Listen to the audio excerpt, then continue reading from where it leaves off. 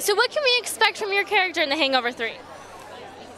What can you expect from it? Well, it's illuminating in as much as you see more of the relationship between Alan and Linda.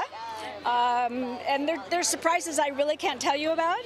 So I only would hope that there would be another one. Zach's story is still open, so we'll see.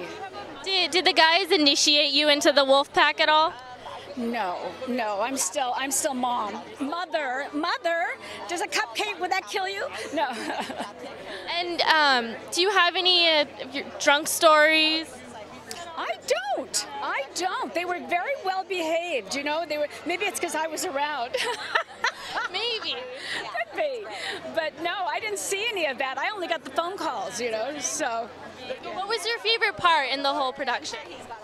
All three of them or just this one?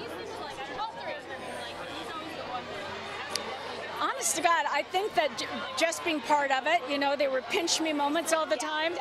Just the fact that it went so far over the moon with everyone, you know, the first one, everybody was really going, did that just happen? Did that just happen? Did it just go over that benchmark and that one and that one?